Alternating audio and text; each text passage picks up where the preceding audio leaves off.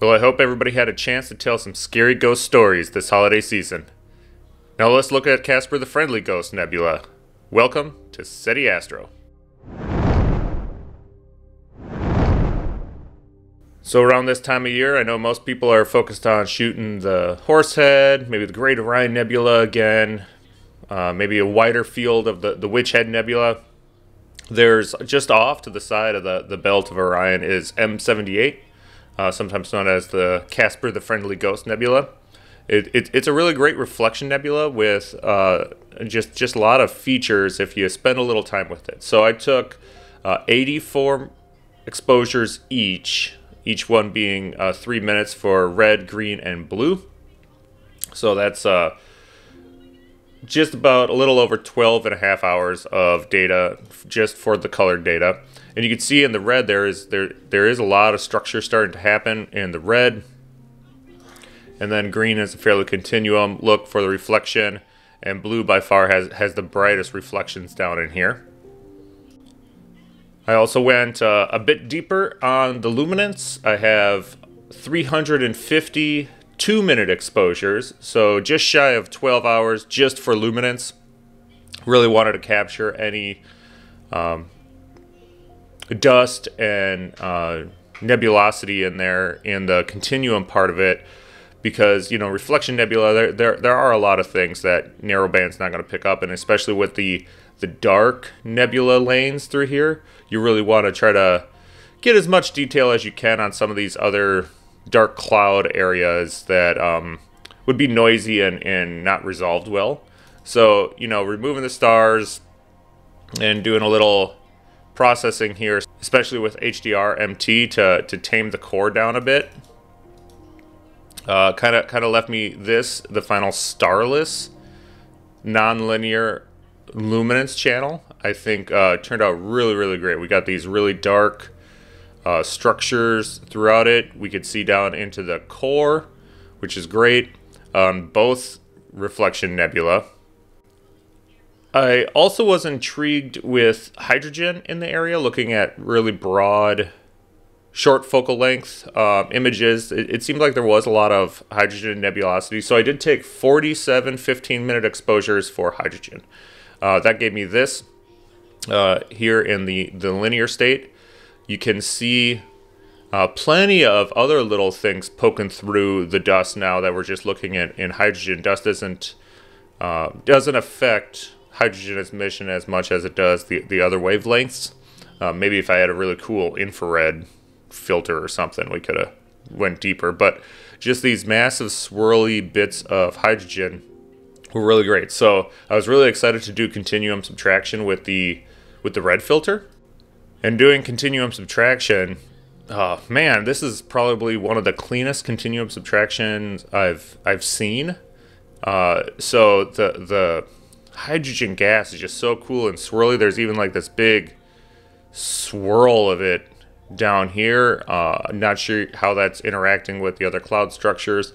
And then again, poking through that dark nebula in there is all this emission structure we'll explore a little later. And the core of the one reflection nebula does have hydrogen structure deep down in it, and then the one doesn't. So this here is just mostly artifacts of the continuum subtraction. I mean, there's a little right here, nothing crazy.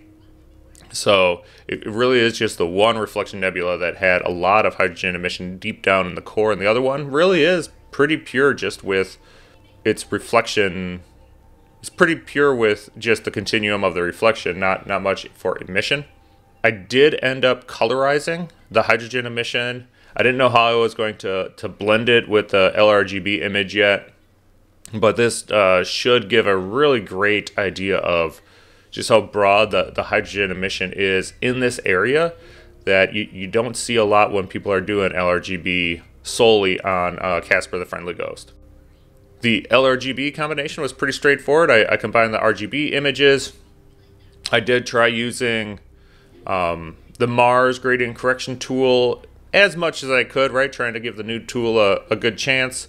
I found that it worked pretty darn well on this type of structure where there wasn't a whole lot of overarching, super bright nebulosity, right? Even the reflection nebula wasn't too terribly bright in the image. And this is probably one of the more widely photographed areas, so it had plenty of reference data. But for the hydrogen and the luminosity itself, I did go for more traditional gradient removal methods, but for the RGB channels, that worked pretty well. So this is where I ended up with my final LRGB image. I think it looks really great. There's all this dust obscuring the stars. Like over here, there's only a couple bright stars kind of on the foreground of that huge amount of dust over on the right-hand side here. And you really don't see that stuff peeking through here in the RGB continuum that we were seeing in hydrogen alpha. So now it was a matter of trying to combine that really broad hydrogen with the LRGB. And I'm not going to lie, I banged my head against the wall a ton trying to get this stuff together so it would look nice, right? I really wanted kind of the swirly reds and these reds poking through, and not washing out the whole image in red or a salmon pink or something like that either. I did try a couple different methods. I used this one here, the image blend script to kind of blend them. I did like that. Maybe the hydrogen was just little browner out in the edges. I did do another where I masked and screened it in. I really like this, but it kind of does detract from the reflection nebula somewhat, but there's good contrast now between the red and the blue.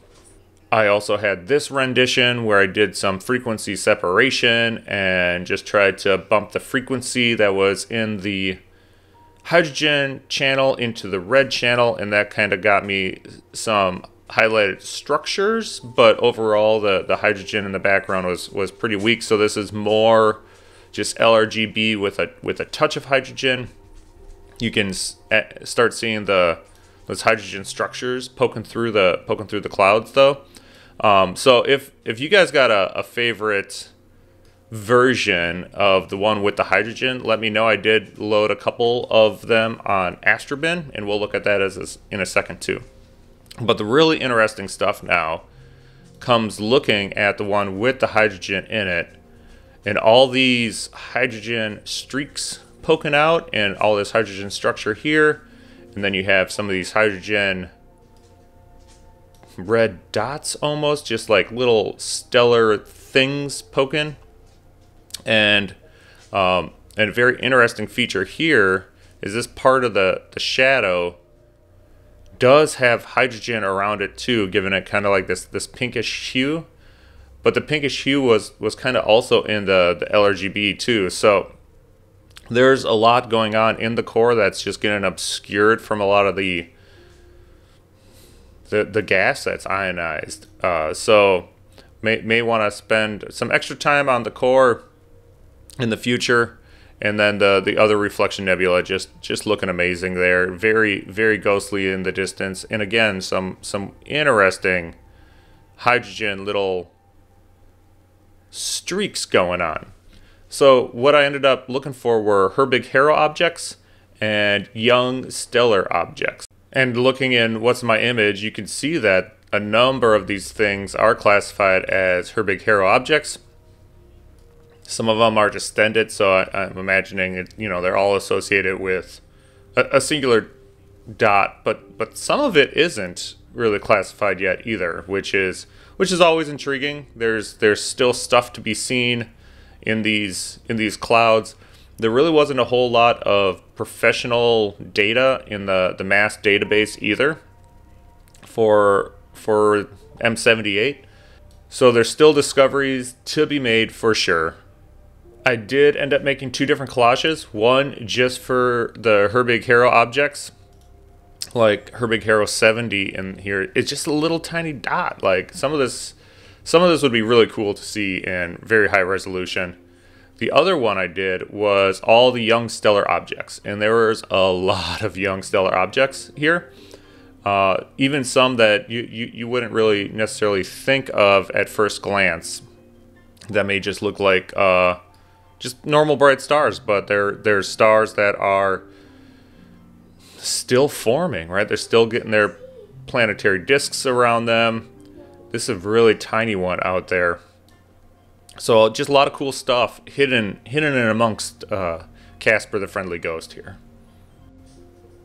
I did update Astrobin with my Casper the Friendly Ghost embedded in Ghostly H Alpha. So I have the original LRGB image, and then if you mouse over, it'll show all that hydrogen emission. I think this was the best way for me to present it, so you could kind of see just the continuum and then bringing in all that hydrogen. You see those swirls and all that structure off to the side. Let me know down in the comments, though, if you think this should be my main image, and then if you mouse over, it goes to the normal continuum image. I did also put in just another version with even kind of like less hydrogen structure too. Just really trying to feel out what looked the best, and I couldn't decide. I have all my acquisition details here. A little write-up of some of the stuff we were looking at. I do have the continuum subtracted image in there if you want to look at that, the collages of the Herbig-Haro objects and young stellar objects, and then just some really cool close-in crops of some of the key areas here, of some of these reflection areas, the main reflection area, that second bulb, some of the hydrogen emission poking through. I've also updated my website, SETIastro.com, with my Casper the Friendly Ghost Nebula. It has the mouse-over zoomable image you can click on and get the full resolution. I have the collages you could download. And then what I thought was really interesting, I put a big slider here. So you can see the H-alpha LRGB image here, and then slide over and just see the continuum subtracted hydrogen data. I just like exploring images in this way. And you could really see that the reflection nebula off to the right is just totally gone, right? There's just almost no hydrogen emission in there. It just kind of swirls around it. But the center one definitely has some hydrogen structure deep in its core. Well, I hope everybody's getting some time with friends and family this holiday season, and the skies have been clear for you. Please comment, like, and subscribe.